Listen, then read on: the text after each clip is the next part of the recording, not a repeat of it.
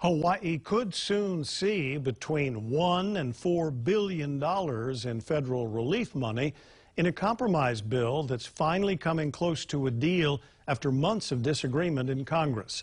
And the money could help stave off teacher furloughs. Gina Mangieri reports.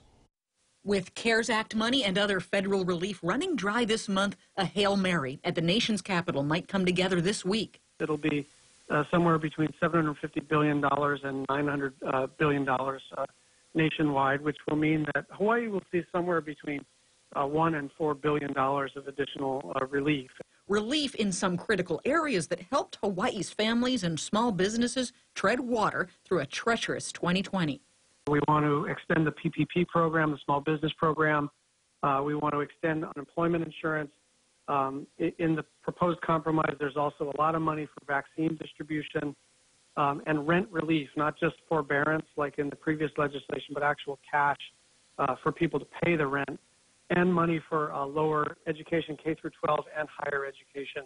A broader deal for state and local government funds may be carved out for later negotiation, but I asked, would the education money in the compromise relief bill be able to stave off Hawaii's public school furloughs? The current draft of the bill allows the money for lower education to be used to pay teacher salaries.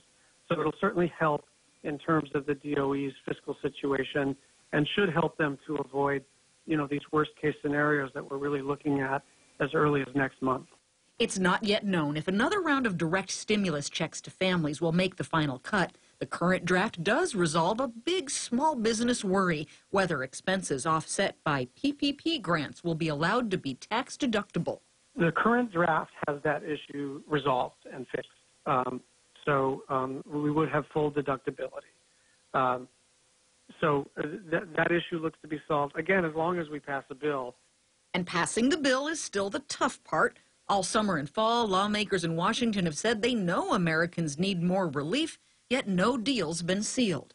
We now have agreement between Mitch McConnell and Nancy Pelosi and Chuck Schumer, Democrats and Republicans on the House and Senate side, that we simply must pass a compromise bill. Gina Mangieri, KHON2 News, working for Hawaii.